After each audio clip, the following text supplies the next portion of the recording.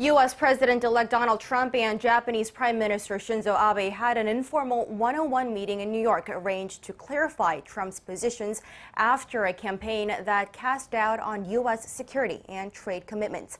Jung-hee with the latest. Candid talks held in a warm atmosphere. That's how Japanese Prime Minister Shinzo Abe described his meeting with U.S. President-elect Donald Trump.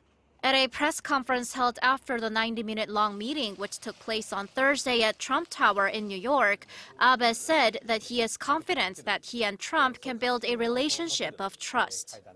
I do believe that our alliance will never function without trust, and as an outcome of today's discussion, I'm convinced that Mr. Trump is a leader who can be trusted. Abe didn't disclose the details of their conversation because Thursday's meeting was unofficial. Abe said, however, that he was able to convey his basic views on various issues to Trump, which implied that the two had touched upon U.S. security and trade commitments. The two also agreed to meet again. We share the view with Mr. Trump that we will have another occasion at a mutually convenient time for a deeper discussion on a wider range of issues.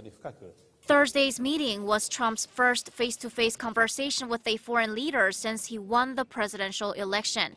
Tokyo made arrangements for the meeting to clarify the incoming administration's positions in light of comments Trump had made during his campaign of concern to Tokyo.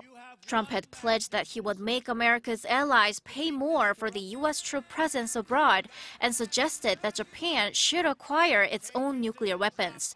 Trump has also threatened to pull out of the Trans-Pacific Partnership trade deal. Jung-hee, Arirang News.